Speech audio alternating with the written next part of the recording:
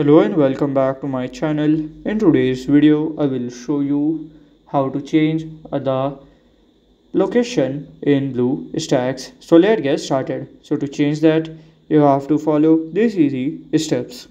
So first here you have to go open the Bluestacks website, then go into the launcher. Then from there, you can just go to downloads, location, and then you can change and it would be done. So this is how to change the download location in Bluestacks.